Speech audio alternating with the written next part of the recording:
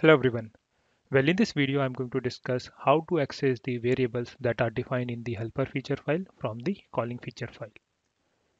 So this is the feature file which we created, and this is the helper feature file for creating the job entry in the test application. In the request body, we have hard-coded the job ID. In the actual scenario, this will not be the right approach.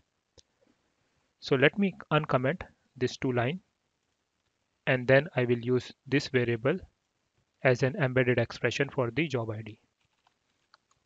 So every time we will get a random job ID.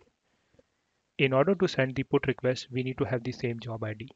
That means in the calling feature, we should have access to this variable so that we can get the job ID against which we should send the put request. So there will be a slight change in the way we are calling the helper feature file. Let me show you this with an example. So let me create the duplicate copy of this scenario and also update the title. When we are calling the helper feature file, we need to store the context of the helper feature file and then use that context to access the variable that are defined in the helper feature file. And that is very easy to do. So instead of using the Gherkin keyword, I will define a variable that will store the context of this helper feature file.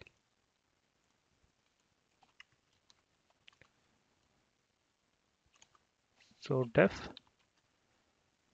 variable name and then store the context. So when the Karate framework invoke this feature file, after the invocation is done, it is going to store the context inside this variable. And using this variable, I can access all the variables that are defined in this feature file. So let me print the value of those variables. In order to access the variables, you can use the dot operator.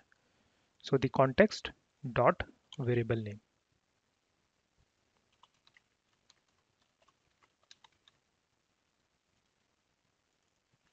And the second one is the JavaScript function. So I need to use the brackets with that. And let me go ahead and run the runner.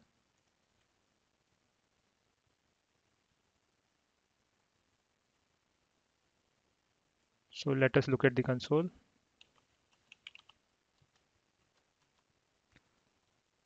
So as you can see here, I am able to access the variables that are defined in the helper feature file by using the shared context.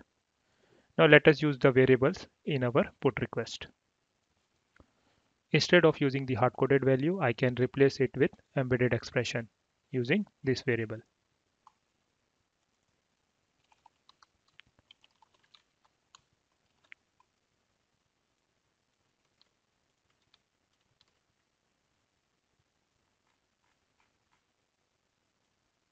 And this can be replaced by the variable itself.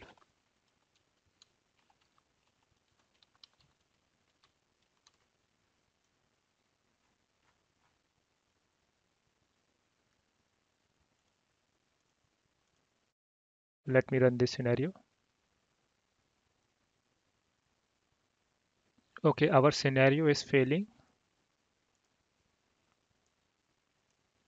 and it is complaining about the type.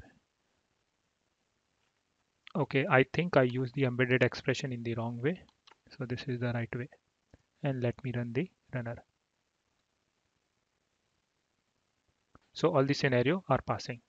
So in this manner, by storing the shared context, you can access the variable that are defined in the helper feature file. You can also expose some other variables such as def